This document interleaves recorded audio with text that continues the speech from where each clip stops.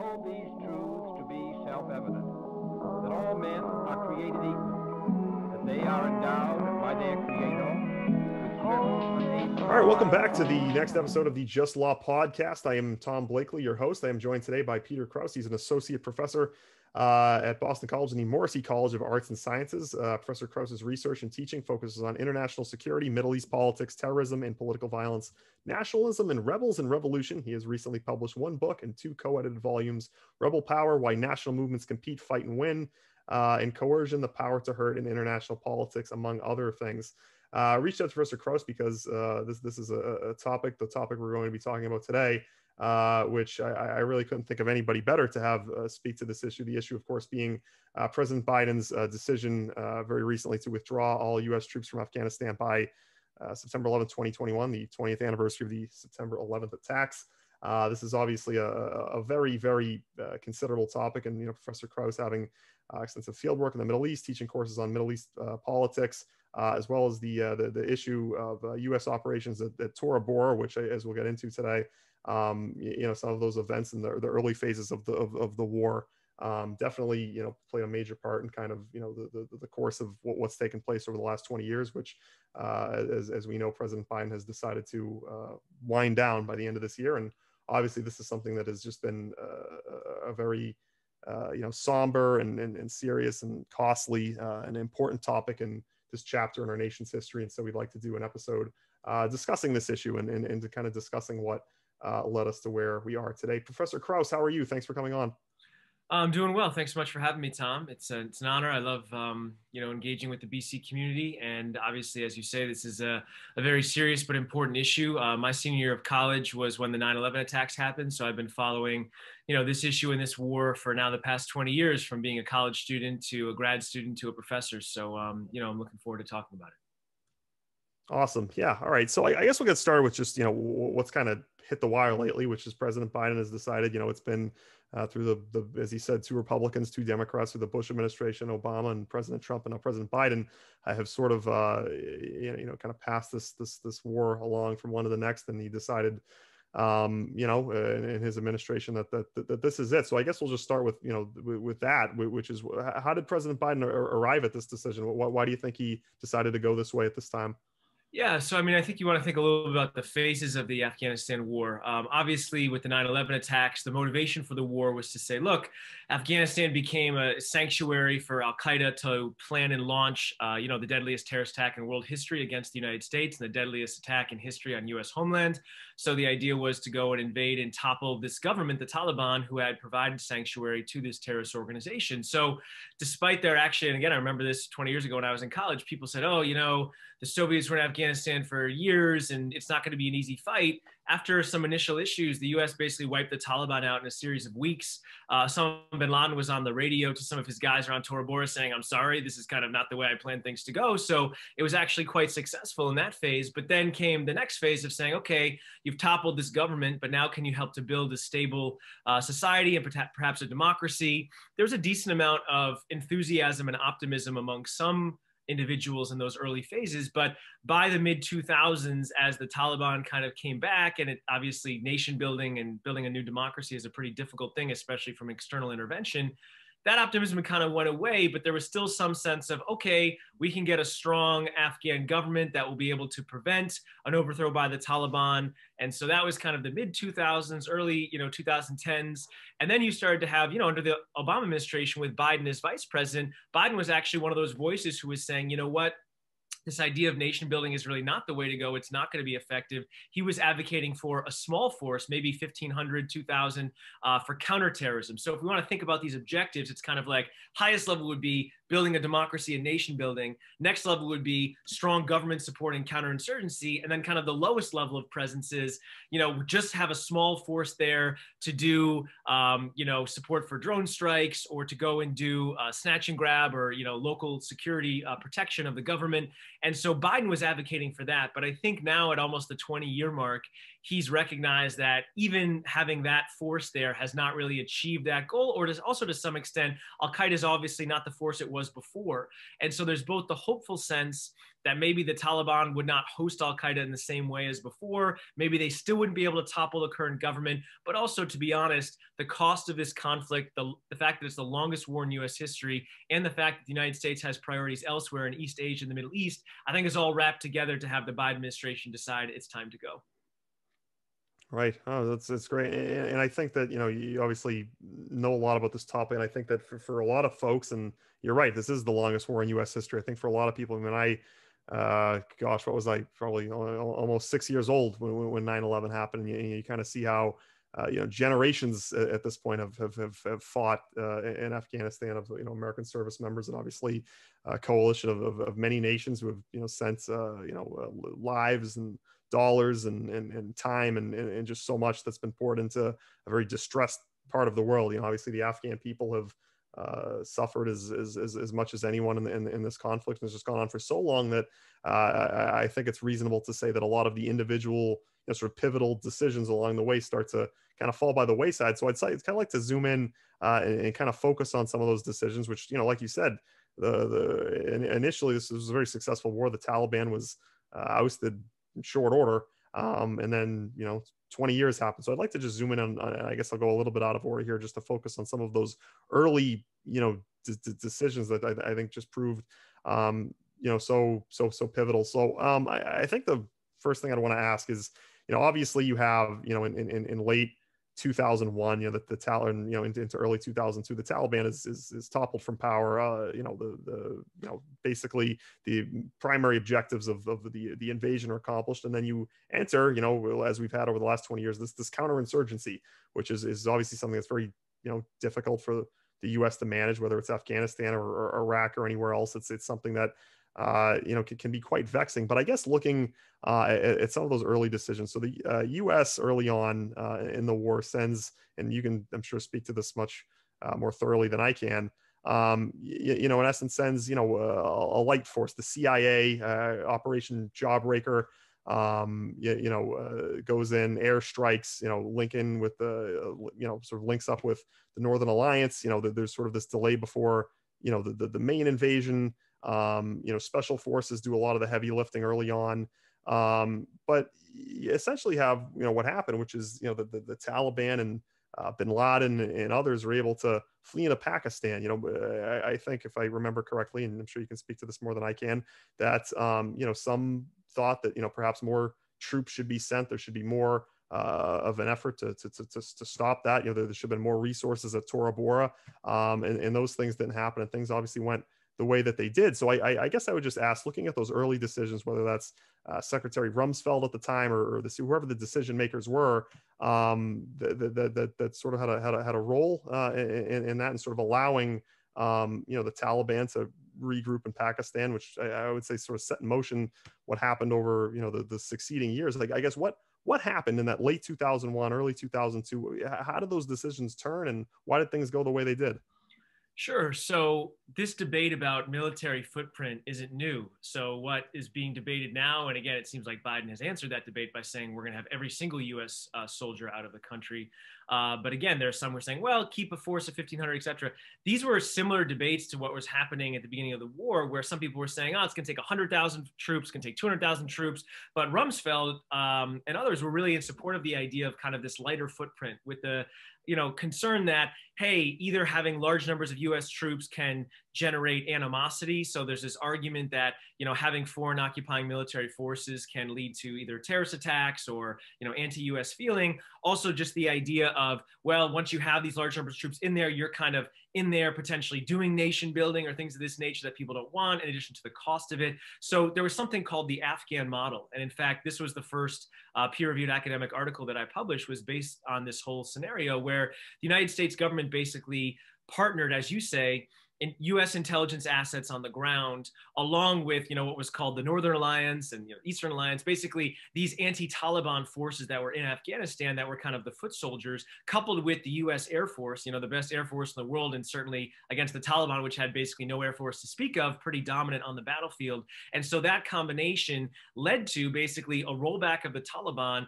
with no U.S. battlefield casualties for the first couple months of the war. So this was seen as like a smashing success, a model for kind of warfare or potentially counterinsurgency going forward, because you can partner what the U.S. does best, but also pay attention to kind of the American public's desire to have minimal American casualties and nonetheless defeat, an enemy like the Taliban. You're not going to defeat, modern industrialist army like that, but an army like the Taliban, you could.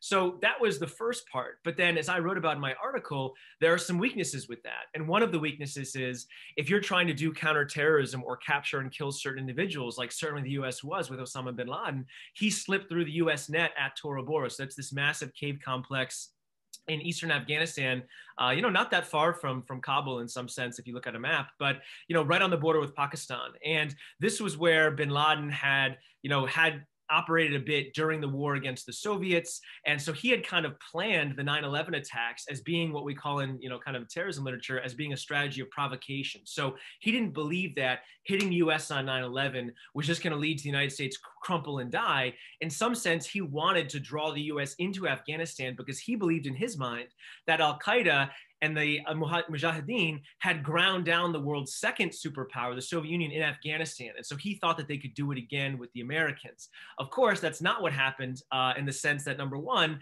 he was not able to stave off the US at Tora Bora. In fact, he had to flee into Pakistan and was only barely able to do so. Again, it's a little sketchy in terms of what's publicly available, but it seems like he slipped through, paid some people off, etc. And so this Afghan model that the US relied on wasn't working perfectly because in some sense, there were local Afghanistan troops on the ground who are anti-Taliban, anti-Al-Qaeda, but then they are also just been bought off by the Americans. And so they could then be bought off by bin Laden thereafter. Whereas if you had US forces on the ground, they're not going to let bin Laden, slip through the net, especially in the months after 9/11. So that's what I wrote my article about, was basically to say, could the US have had a rapid reaction force from 82nd Airborne or some of these other US forces that can deploy quickly? And I basically argued that they could have. One of the reasons that they didn't was because in Rumsfeld's mind and George W. Bush's mind and some other leaders' mind, basically the war in Afghanistan had been won.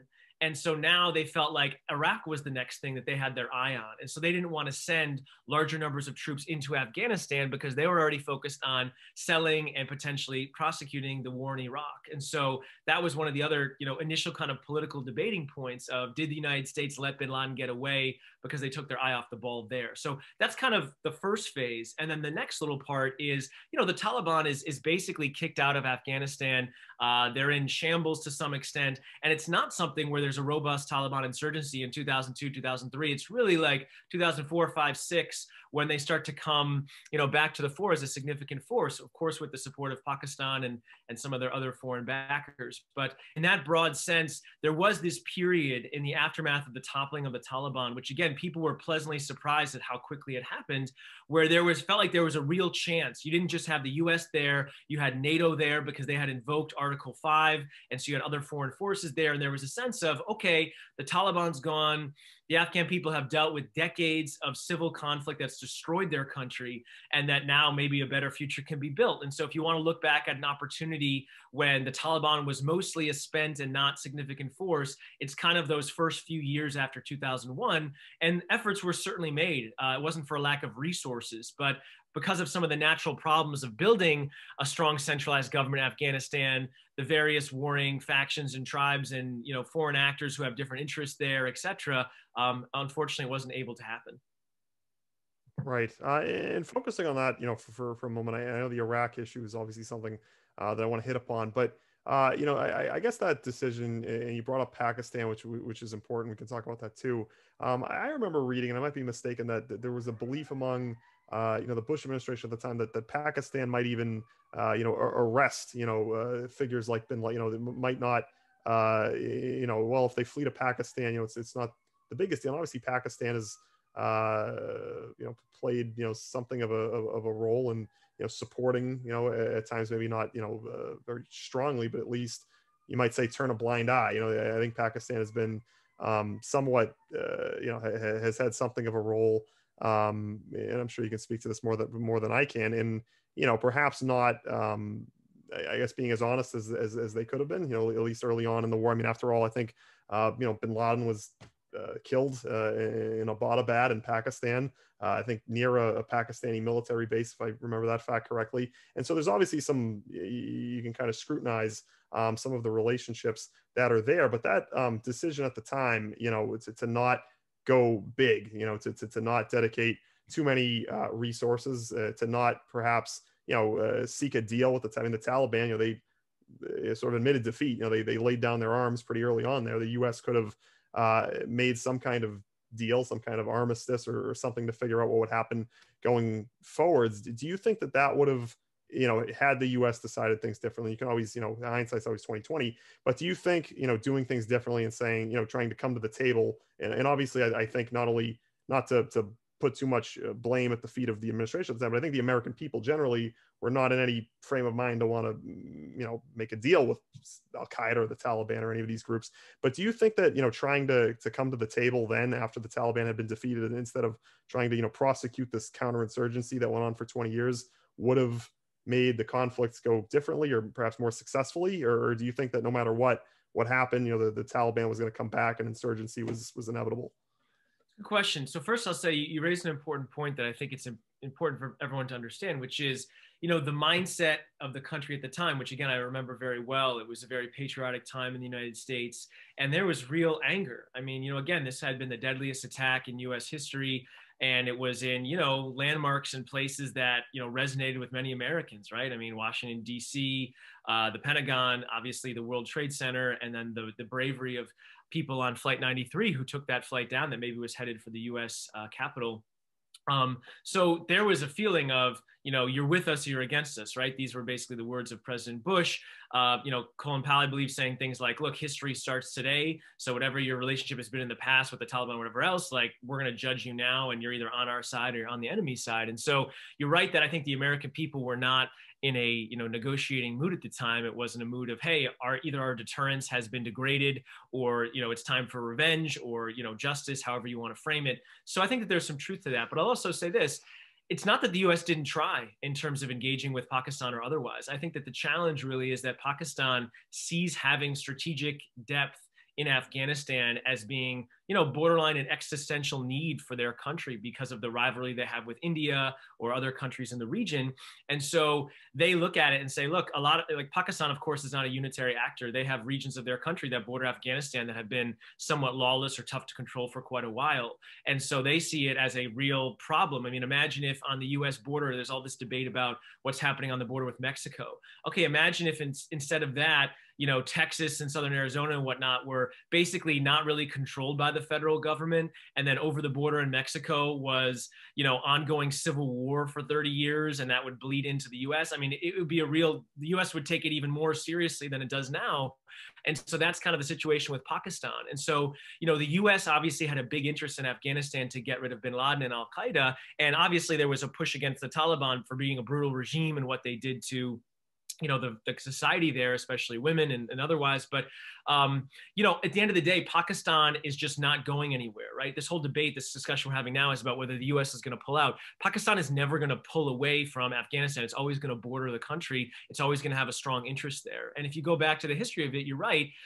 Pakistan was a US ally during the Cold War. Again, everyone, I think, knows this, but when we go back to the previous war in Afghanistan against the Soviets, Pakistan was the US's main ally that was helping to support the various rebel groups there to fight against the Soviets. So basically those connections that were built during that time period formed a lot of the basis for Pakistan's continued involvement and meddling in Afghan affairs. And I just don't think that's ever going to stop. So the US used threats, the US used carrots, a variety of things with the Pakistani government. But at the end of the day, whether it's certain elements in the ISI, the Pakistani intelligence services, or other members of the military, otherwise, they're just not going to abandon their desire to play in Afghan politics. And to be fair, I don't think the United States would either. I mean, the United States Monroe Doctrine was not just playing in our neighbors' politics. It was saying basically this whole hemisphere is our sandbox and don't come into it. And so I think there was just a balance of will and interest there that wasn't going to be resolved, even though the U.S. tried.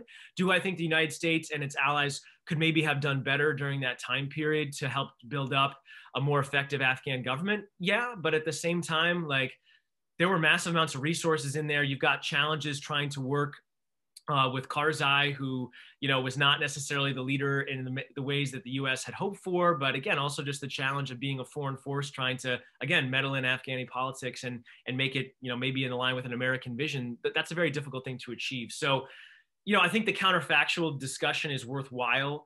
But given the very difficult facts on the ground and the fact that Afghanistan has not really had a strong centralized government due to challenges of geography, challenges of socioeconomic development, et cetera, I think the idea of having a stable democratic Afghanistan being built by the United States and NATO during that period is probably a very difficult task to achieve regardless of the strategy that was used. Great. And I guess just to circle back a little bit, I mean, what is your, sort of confidence in whether it was a deal that was struck, in late 2001 or 2002 or whenever, or even, last year or, in 2019 and 20, when the Trump administration was having talks with the Taliban to try to secure some kind of deal that, a lot of people look at that and say, okay, well, the Taliban's not going to live up to their word. Al-Qaeda will come right back. And, whether it was at the beginning of this or in the last couple of years, what is your confidence that, had, and you spoke about the counterfactual, just to indulge the counterfactual, briefly, that had, a deal been reached with the Taliban that, that deal would be solid, that Al-Qaeda just wouldn't come back. And, as soon as the U.S. leaves, things just would go back to the way that they were, as opposed to doing what's happening now, where there's no deal and the U.S. is just leaving, deciding that there's other, there's bigger fish to fry. Yeah. So look, I've seen the outpouring on, social media or on regular media from, American service members and veterans who served in these, in this war, many tours in some cases. And, some of them questioning, like, what was it all for and what happened as a result of it. And I think those are fair questions. First of all, no one wants to be the last casualty in a war, but even beyond that, you want to struggle and fight and put resources into something that you hope is successful, let alone obviously the many Afghans who fought and died in this conflict to try to make a better life for themselves and their country. So I will say, if there's one positive that maybe has come out of this conflict, it might be a strong signaling, what we would call in political science, costly signaling to the Taliban that, look, maybe the U.S. is willing to deal with the fact that the Taliban is going to be part of this country going forward. And ultimately, that's going to be decided by the Afghan people. But if the Taliban starts to provide sanctuary again to Al-Qaeda or ISIS or any of these other jihadi groups that are now going to plan and try to launch strikes on American interests or the American homeland, that, the United States hasn't said we'll never go back in or we'll never go and hit you again with, air power or otherwise. And so I think that message is probably received by the Taliban much more than it was in 2001. Again, going back to that time period, President Bush did talk about, hey, the Taliban, like, give up bin Laden. And the Taliban basically said no. They were kind of like, well, we need to see more evidence about his actual guilt for the 9/11 attack. So it wasn't like these types of things were on the table then. The Taliban ultimately kind of made a calculation that some later criticized, self-criticism on, about not kind of breaking with Al-Qaeda and bin Laden. But again, bin Laden had given them a lot of money, had worked with them on infrastructure. So, they use this whole thing about, oh, he's a guest and we don't want to, break, our politeness, et cetera. But that was mostly obviously a cover for the fact that they felt like it was in their interest to work with him, and they didn't necessarily think the U.S. was going to come in the way that it did and do what it did thereafter. So if I'm the Taliban these days, I may be a bit more chastened by that and feel like, look, if I can just try to reconquer or control significant parts of this country, but not host transnational jihadis who are going to hit the U.S., I'm probably going to be mostly left alone. And so there's no guarantee that that's the choice they're going to make, but I think there's a chance that they will. And, the past 20 years of them, paying significant costs themselves in terms of this conflict might, change their calculus from what it was in 2000, 2001. Right. Now, going off of that, 4 administrations now have sort of tried to figure out, an end game in Afghanistan, only to, have, so the military and intelligence community, sort of convince, the president that, no, we have to stay. President Obama, ultimately had a troop surge, at the beginning of his administration. President Trump also was skeptical of the war and wanted to leave, but was ultimately convinced that by the military, by leadership there, that that the U.S. needed to remain in the country. And obviously, all reports are that President Biden was hearing the same things, but he decided that, no, I'm pulling the plug on this. What makes this different? What makes it different now that in 2021, 20 years later, Obviously, there's some symbolism with the date, the 20th anniversary of the attacks, of that sort of being the deadline. What makes it different now that the president, not only that it's a different president, but just overall that this is the time that the president has finally said no, enough? Yeah, good question. So I think there's three elements, and I'll go to them honestly in order of significance, reverse order. So this is maybe the least significant stuff, though it matters. I do think that like the facts on the ground matter, and the fact that there was some initial optimism in those early years that these, pretty audacious objectives of a stable, centralized, decently powerful Afghanistan government, let alone a democratic one, could be achieved. And obviously, the optimism for that went away over time as, despite pouring in of resource and attempts to do this, it was not as successful. Now, to be fair, democracies and stable centralized governments in a country like Afghanistan that's faced decades of conflict, let alone challenging geography, foreign neighbors, et cetera, don't emerge overnight. If you want to look again at successful attempts at, foreign imposed democratization, people always, of course, go back to Germany and Japan after World War II, countries in which the United States still has troops in and around, 70, 80 years later. But that being said, if you also went back to the history of Germany and Japan and you looked 20 years after the World War II, the countries weren't necessarily doing perfectly, but economically and democratically, they were doing a bit better than Afghanistan is. Now, again, they started from a better position, but so there's some of that. The second thing I'll say is, look, the military and the intelligence service, I have tremendous respect for them. And I think that the way that they're structured and the ethos that they have is, you give them a mission and they're going to plan as hard as they can to try to execute that mission. And it's in their DNA and their nature to not give up and to try to find a way to make this happen. And so, whether it's the metrics that they're assessing that are kind of these tactical ones of saying, look, we achieved this small thing, which is this will bubble up or whatever, you're rarely going to have the military say, we can't do this. That's not what they're designed to do. They're designed to get a mission from our civilian leaders to say, look, this is what we want to achieve. And even if the civilians say, look, we're giving you 1,000 troops to do this, the military will say, okay, we'll give it a try, even though they'll lobby for more resources. So I'm not surprised that the military, kind of like a pit bull, wants to hold on and keep trying to fight in this sense, because, they're the last group that wants to admit defeat or that they haven't been able to accomplish something, even if they feel like they haven't gotten the resources or whatever else they need to achieve it. But to be honest here, I don't think you can ignore the domestic politics angle about, each of these decisions. So you mentioned President Obama surging in Afghanistan. A lot of that was because he wanted to pull out of Iraq and felt like Iraq was not going so well, similar to some of these debates we have in Afghanistan. But he was very concerned, especially as a Democratic president, of looking, quote unquote, weak, especially amidst the war on terror, which was still near its height at that time. And so the idea was pull out of Afghanistan to fight the right war or the good war, pull out of Iraq to fight the right war or the good war in Afghanistan. And so just as the Bush administration had maybe taken their eye a little bit off the ball, getting bin Laden and focused on Iraq, now Obama was swinging back the other way, pulling out of Iraq and then surging into Afghanistan. So I think that explains a lot of that time period. By the time you get to Trump, I think that in his nature, and again, he's a little all over the map because on the one hand, he's like, America's going to have the biggest, strongest military ever. But at the same time, he's wants to pulling back from a lot of these places he considers quagmires or otherwise, which some would say makes America look weak. But again, it's kind of a mixed bag. But I think ultimately, the concern about him being the one who lost Afghanistan, right? This is the way American politics talks about this stuff. It's like, who lost China when China went communist? Who lost whatever country, Vietnam? That plays a big role in presidential decision-making. And so in the early years after 9/11, no one's going to leave at that point. But over the past decade, anyone could have left. And they all kind of started pushing in that direction. Obama ended Operation Enduring Freedom in 2014. So basically said, look, we're no longer doing this massive effort. Now it's more of a counterterrorism effort. So that kind of took us down a peg. Then Trump got to the point of saying, I think I want us to withdraw and set a date, though didn't do it in his time. And now with Biden, there's no way he's going to, I think, surge up. So it's pretty much keep at this very low level or end it.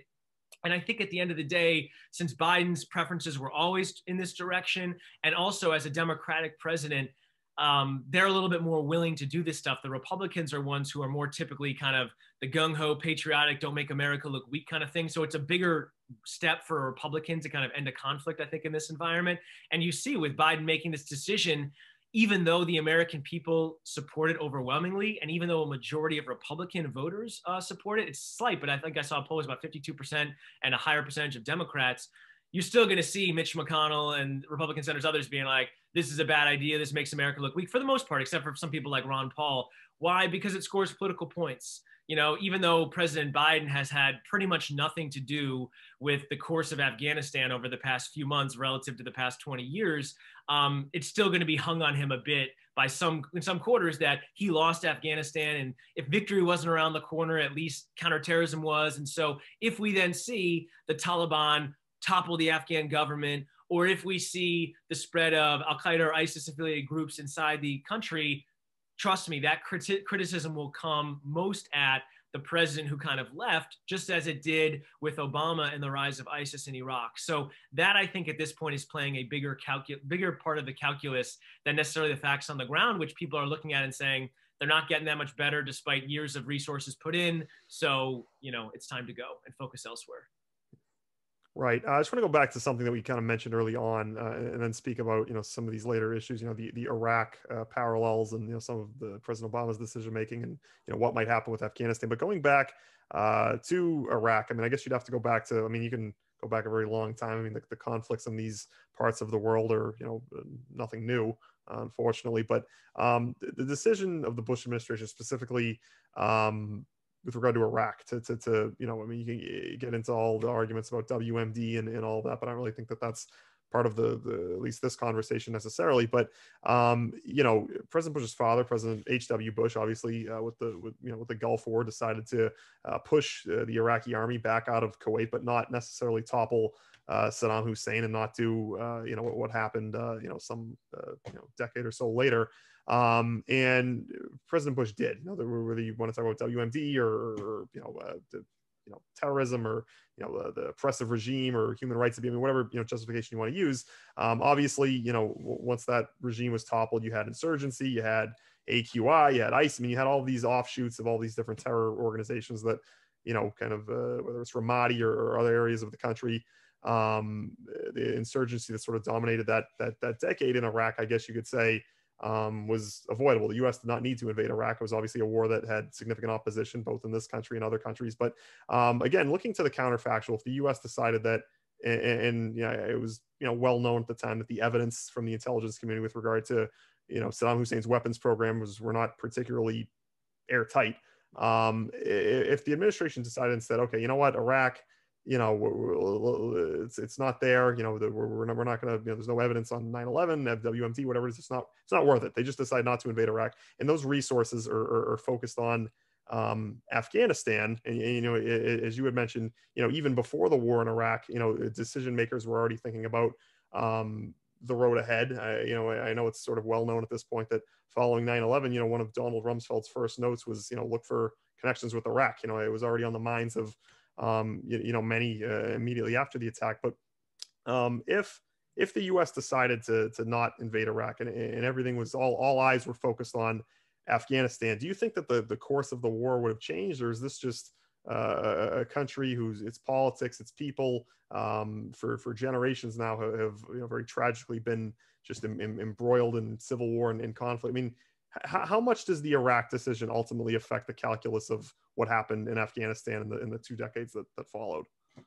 Yeah, look, I can't pretend that I have a crystal ball, so I can't tell you exactly what would have happened or close to it. But I will say this: if you want to set up the best possible scenario for greater success in Afghanistan, it would involve the following things: not having the Iraq War, putting, you know, more U.S. troops in to potentially capture or kill bin Laden, which would take more of the wind out of the sails of Al-Qaeda right then and there. And then put the resources, again, the massive amount of economic and military resources that went to Iraq, at least some of them into Afghanistan. That's the best scenario for success. And I do believe that things would have gone better in Afghanistan if that had been the choices that were made, although I can't say it would have been necessarily a massive nation building or democratic success, but I think it would have been better. Yeah, I mean, I think that the feeling among the Bush administration, as is well documented, was, yeah, Afghanistan was great. We're glad we got this quick, cheap victory, at least what it seemed at the time. But they really didn't feel like that reestablished the American deterrent who had just taken a big body blow with the 9/11 attack. So knocking out someone like Saddam was a much bigger deal than going after the Taliban, let alone all the other issues that Saddam tied into, from U.S. interests to, you know, interests of allies in the regions so to speak. So in that broad sense, yeah, many people would suggest that the Iraq War is maybe the most momentous event in the region over the past couple of decades, because what it did to, kind of start this era of these major civil wars and instability in the region that kept, spread to various other areas that helped to create, as you say, the most prolific terrorist group in the past, 20 years or so of ISIS in terms of numbers of attacks and some of the brutality that they did. So yeah, it's a massive, massive decision that had far-reaching effects in the region. Also, as you say, kind of indirect effects in terms of resources and attention put into Afghanistan. And yeah, I mean, as you say, it's not something that at the time everyone thought was great. People will lie a bit and say that they were all against it. If you look at the American public, the majority of the American public supported the Iraq War. But I will also say at the time, I was a grad student I was a high school teacher, and then soon after I was a grad student in the early phases. And, my mentors at MIT had taken out full-page ads in the New York Times talking about why this was a really bad idea and basically predicting exactly what would happen. Now, again, they're not dovish people in the sense that these are security studies professors who study war and conflict and try to understand why it happens and ultimately, try to help prevent it. But at the same time, these are people who have served in, various governments or otherwise, and they know the ins and outs of military behavior and action and operations. But, ultimately they predicted, hey, this is going to lead to instability. The United States can topple Saddam pretty easily, but doesn't know what's next, doesn't have a good plan for it. It's going to lead to all these problems. And that's unfortunately exactly what happened. So yeah, I don't think you can underestimate the impact of the Iraq War on things that we're still experiencing to this day in the Middle East and in, parts of Central Asia like Afghanistan. Right. Just looking at one more rearview mirror topic, and then just sort of finishing with where things stand today. And I know this is something I saw your article on Tora Bora and on Bin Laden. So Bin Laden obviously is a major figure in all of this. From the even to the decades before the attacks until his death in 2011. I guess one way of looking at this is throughout 20 years in Afghanistan and the Middle East, the U.S. has sort of cut off the heads of many different snakes in terms of whether it's airstrikes or other means, eliminating the leaders of a lot of these terror groups, and ultimately somebody else comes in, somebody else is brought up, and these terror groups continue to perpetuate themselves. I know there's a lot of emphasis on, as we spoke about, if the U.S. had more forces in place, put more of an emphasis on Bin Laden, put more of an emphasis on, sort of cutting off that Taliban evacuation. Like, let's say Bin Laden was killed. I know you use the term, demoralized. I mean, did you really believe that Al-Qaeda, the Taliban, that would have, changed the course of the war, maybe caused, the group to come apart from within? Or do you believe that somebody else would just be put in his place and the thing would go on as it has every time, al-Zarqawi, any of these other leaders that have been killed in an airstrike or a drone or whatever it is? I mean, the U.S. has dropped, I don't know how many tons of ordnance on these people, and yet they continue to prop up new people in their place and they continue to go on. But do you think that if Bin Laden had been killed earlier on, that would have changed the course, or would this just have gone the way of these other killings where somebody else just comes in and take their place? It's a good question. And it's one of the questions that actually we have a great deal of scholarship to help answer. So there's a whole, for your listeners or the viewers here, you want to look into this, just, Google or Google Scholar, decapitation strikes, counterinsurgency or terrorism. You'll find people like Jenna Jordan at Georgia Tech. You'll find people like Austin Long, a former colleague of mine at MIT who now is at Rand. You'll find people like Patrick Johnson, also at Rand. They've done extensive, in-depth case studies and statistical analysis of decapitation strikes and the impact that it has on these types of organizations. But like many things in the world, it's nuanced. So sometimes decapitation strikes do take out terror and insurgent organizations. Other times they don't. It has to do with a couple of things. One is, Dan Byman talks about like how deep is the bench, to use a sports analogy. So basically, the longer organization is around and the more it's developed a strong cadre of leaders, you kill one, there's others that can easily replace it that will have that greater degree of legitimacy, experience, et cetera, won't really take the organization out. But the younger that it is, the more likely it can take them out. Also, there can be unique characteristics of certain leaders. And this is where I think Al-Qaeda falls into. And to be honest, we're seeing some of that counterfactual today with Zawahiri, who may himself be dead, but nonetheless, what his leadership was like versus bin Laden. So people don't always know this, but Al-Qaeda, it was not a single cohesive organization. It was basically an alliance of multiple jihadi organizations that came together basically in 1988 at the end of the war against the Soviets. And it was a unique organization in the sense of what bin Laden brought to it. So Zawahiri was a longer time jihadi who had the cred that bin Laden didn't about fighting for this broader cause, but he didn't have the resources that bin Laden did. Bin Laden had the wealth. And so bin Laden also had the strategic decision-making to say, what I want to do is to fight the far enemy, the United States and the West, and get them out of the Middle East first before we then try to topple the near enemy, which is all these local quote unquote Muslim governments that bin Laden didn't think were true Muslims.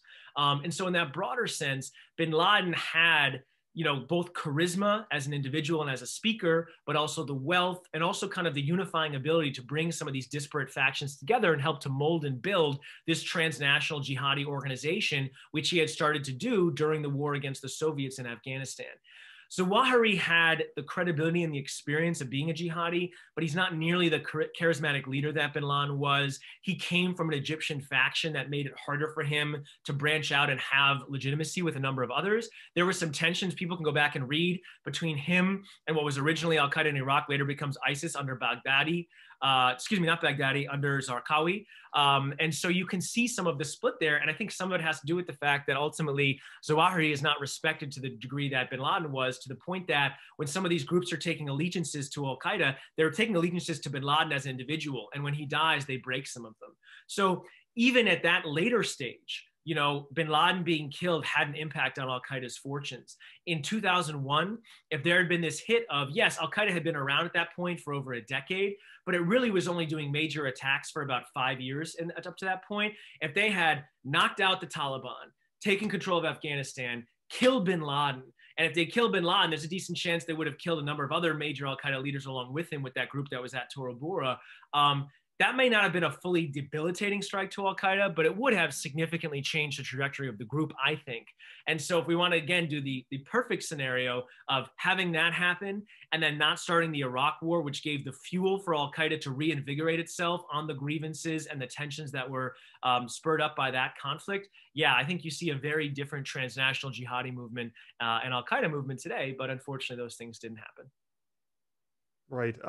One more question on bin Laden, which I just sort of thought of, you know, and it's just such the history of this conflict of this country. There's just so much that you can say. I guess one thing to point out that I think, you know, not a lot of people are familiar with, you know, bin Laden had been around. He was known. I mean, it was not that 9/11 happened, which was a surprise and a tragedy in so many ways, but the bin Laden and Al-Qaeda and their capabilities were known. I mean, I guess no one really predicted, you know, what ended up happening on September 11th. But in the 1990s, you know, President Clinton was, you know, I believe in, I'm sure you can speak to this a little bit more than I can, you know, offered the opportunity to, by the CIA, I believe, to eliminate bin Laden. I mean, this guy was on the radar screen for sure. I mean, you look at some of the attacks in Africa and other things that had happened within the 1990s, but decided not to, you know, there were certain strikes, but nothing particularly strong against bin Laden. And I guess, you know, in your mind as, you know, Americans and I think just as people, you know, you tend to think back and think about counterfactuals and, oh, if we only could have done this, we should have done that. Why was U.S. policy in the 1990s not more proactive about bin Laden, about Al-Qaeda, and maybe a little bit, I guess naive isn't probably the proper terminology, but maybe not trying to stamp out the threat at a time where it would have been maybe not, you know, perhaps easier, but also a more a time when maybe there should have been more action and there was not. Why was the Clinton administration more averse to taking a stronger stand on Al-Qaeda when it was very clearly becoming what it ultimately was capable of doing? Well, look, you're right. And there was this era, you know, like Peter Bergen from CNN would like go and interview bin Laden. And again, it wasn't something he just walked over there. They had to, you know, go and be hooded and be kept somewhere or whatever. But I mean, you could access him. I'll say a couple things. First is you have to remember, as always, like policymakers think through, you know, recent historical precedent anecdotes. And so we come out of the Cold War and, you know, Americans very optimistic, maybe hoping for a peace dividend, feeling like international war is kind of hopefully gone by the wayside. Of course, there's some rude wake-up calls about that in the 90s with the breakup of, you know, Yugoslavia and, you know, these various issues. But what do you have in that period for Clinton? You have Somalia in particular. And so that's in a time in which, early intervention helps to save lives from, what was a humanitarian crisis due to starvation. But then the latter stages, when they try to then kind of nation build, try to go after some of the warlords, et cetera, leads to 18 Americans being killed, some being dragged through the streets, and the U.S. getting the heck out of Somalia. And to be clear, there was some jihadi individuals who were there that we kind of learned subsequently, who helped with some of, I believe, the programming of the RPGs and things of that nature. So like there were some nascent parts of Al-Qaeda around there at the time. And so I think Clinton took that lesson and felt like, look, doing another thing, like when bin Laden's in Sudan, like, are we going to go into Sudan, which is an even more, strong functioning government that's hosting him than Somalia was? Somalia, again, not hosting bin Laden, but in terms of like going after a warlord like Hadid, like, what's that going to look like? Black Hawk Down and that whole experience was a real negative for Clinton in terms of popular support. I can tell you this, living in America in the 90s, people weren't sitting here being like, why isn't Clinton getting bin Laden? It was kind of seen as a sideshow. My senior year at Williams College, when I was taking this class on international relations, terrorism wasn't even on the syllabus. And I actually remember my professor, who's a great professor, asked the students the first week, it was like, hey, are there any topics that are not on here that we think we should study? And actually some student raised his hand, was like, what about terrorism? People were like, it's kind of a thing. Obviously they were like, there was attacks in 98 at the embassies and there was the USS Cole, but it still just didn't seem like the centralized thing that it does today, and certainly did in 9/11. So, I don't think it was just the policymaking and intelligence communities that had to be woken up to how serious this was, because they had some sense of it. And again, you had people like Richard Clarke or others who were really banging the drum on this. But I think the American people weren't clamoring for it. And so the stuff that Clinton did, pressuring Sudan to expel bin Laden, launching the cruise missile strikes, et cetera, like, those to many people seem commensurate, although there was some criticism at the time that this was ineffectual. But I'll also say this, the technology wasn't the same, right? There was this story about how they had bin Laden on the camera of a drone, but at that point, drones weren't armed. And so all that meant was they was on the drone, and then they would have to go and radio into, ships off the coast and then launch cruise missiles. And that takes multiple hours. Whereas in the aftermath of 9/11, it's like, boom, we put Hellfire missiles on Predator drones, and now you can see a target and take it out. And then we enter the era that we're in now. But some of the technology that made this stuff easier to achieve was not there at the time. And a lot of it came about because now the threat was seen as much more significant. So, I think 9/11 also, by the way, it's an outlier still to this day in terms of terrorist attacks. And the reason being that it's just usually difficult for a group to get that level of destructive capability. And the reason that they were able to do so, right, was because they were able to take pre-existing technology and come up with, unfortunately, a very destructive plan to use that technology against the United States. And, people had advocated for reinforced cockpit doors and things of that nature for a long time before and hadn't gotten it. But that simple change probably would have prevented something like that from happening. So it's a tough thing, whereas on the one hand, you want to destroy the organization. On the other hand, yeah, there was this failure of imagination that something that serious could happen. And so everything's a cost-benefit choice. And the choices that President Clinton was making at the time faced some criticism. But again, it wasn't something that most people were clamoring to go after Al-Qaeda because they were this massive threat that people thought we were going to deal with for the next couple decades. Great. It's great. And it's good information there. And, and again, this has been great. We appreciate having you on. So I just have a few more questions as we finish up, just more about kind of looking forward, as we've sort of talked about the rear view mirror, just sort of looking about, the possibilities of what's ahead. So I think the first concern that's on a lot of people's minds, and you touched on this a little bit, is the likelihood that, that this situation is going to be very similar, if not the same, to, unfortunately, and hopefully not, to what happened when President Obama, 9 years ago, decided to take all the troops out of Iraq. Insurgency went through the roof. ISIS came on the scene, and the U.S. and a coalition had to return to Iraq to stamp out ISIS. What are the odds that the Afghanistan could go the same way? The U.S. leaves, the last helicopter dusts off, and then the Taliban, ISIS, other groups that are there, kind of make things go the way of Iraq. I mean, how likely is that scenario? Because a lot of people are afraid that, what happened in Iraq could happen in Afghanistan, and we'll be back before you know it. So look, there's unique circumstances in any scenario, but I do think it's valuable to think about some past historical examples. And, there's a couple. The ones that you could point to if you think things are going to go in a negative way, certainly Iraq is one. Obviously, you kind of also raised the the vision of Vietnam, which is the most similar one from the U.S. experience in terms of, a civil war that the U.S. fought in for a very long time, lost a number of lives, and then obviously even many more lives from the country in which the United States was operating. And then in the aftermath of U.S. withdrawal, very quickly, the government the U.S. was supporting was toppled, and that was very difficult to watch. But then also you have a lot of people at risk who had worked with the United States.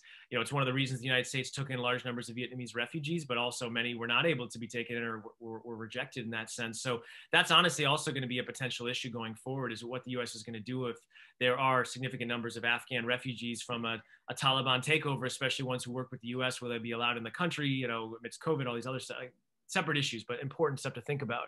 But I'll also say this. When the Soviets left, first of all, the Taliban wasn't around until a little bit later, but all the various kind of anti-Soviet mujahideen felt like, all right, we're going to topple the Najibullah government like that. And that didn't happen. It took a number of years. Now, eventually they did, but it was not instantaneous. And then the groups who were fighting against them kind of got control of the country, but then quickly, because they were corrupt and divided, they're the ones who basically got rolled by the Taliban in subsequent years. So I think that clearly there aren't significant insurgent groups on the horizon beyond the Taliban. So it's a little different scenario. It's not this like conglomeration of 6 or 7 different warlords, although the Taliban itself is not unitary for sure. But yeah, I think that the likelihood of the Taliban increasing its power inside of the country I think the odds of that are pretty good. Whether the Taliban is either desirous or able to control the entire country, I think is a much more open question. Number one, I think the Taliban maybe recognizes, kind of similar to learning the lessons about supporting Al-Qaeda and ISIS, that if they take over the whole country again and run it like they did before, the significant amount of international economic aid and other issues would pretty much disappear. And so, maybe they're going to do what they've been doing, which is building on the drug trade or things of this nature, which they previously said that they did not support, but now have been making a lot of money on. But at the end of the day, I'm not sure if that's what they want. So the Taliban may well want to gain more control in places like Kandahar and other parts of the country, get some type of pacted but not final deal with the government, consolidate power, and then kind of, build over time, as opposed to like a mad rush to Kabul and just, topple the government as quickly as possible and gain full control. But, I can't fully predict there. I'll just say that with the U.S., and again, not just the U.S. has about 3,000 soldiers in Afghanistan right now. There's 7,000 soldiers from Europe and other countries there. So it's, it's a significant force combined. When they all go, and they all are going to go if the U.S. goes, that's when we'll really see. And I think that the Taliban will improve its standing, but whether they'll take over the whole country or not, I'm not sure. And whether the Ghani Afghan government will try to make a deal with them as opposed to just, fight them also remains to be seen. But there have been attempts at negotiations. They haven't really gone anywhere. The Taliban is certainly kind of waiting for the U.S. and international forces to leave before they bargain in earnest. But that bargain may well be, hey, you need to kind of step down and let us come to power, or, some more significant power sharing. So we'll see. But like the people who are, oppose this withdrawal, I'm very concerned, although I think ultimately it's the right move, even though it's a challenge. And I think that this is the challenge of international politics. The United States certainly bears some responsibility and a burden for launching this conflict and the aftermath of it. But it's also true that international politics is a dirty business. And what I mean by that is a country has finite resources and can't and shouldn't be occupying foreign states, forever. And so in the broad sense, even though a civil war might erupt, I don't think it's the United States' job to go and intervene in every single civil conflict in the world and make it right. Number one, that's impossible. And U.S. presence doesn't always make things better. And number two, we don't have the resources to do that, nor do I think that's the U.S.'s role, and nor do other countries necessarily think it's the U.S. role. So could these things happen? Absolutely. Is that tragic? It is. Should the U.S. and its allies do, things that they can to assuage that or help people in those scenarios? Absolutely. But ultimately, I do think it's the right move given the amount of time that's passed and the current situation in the country.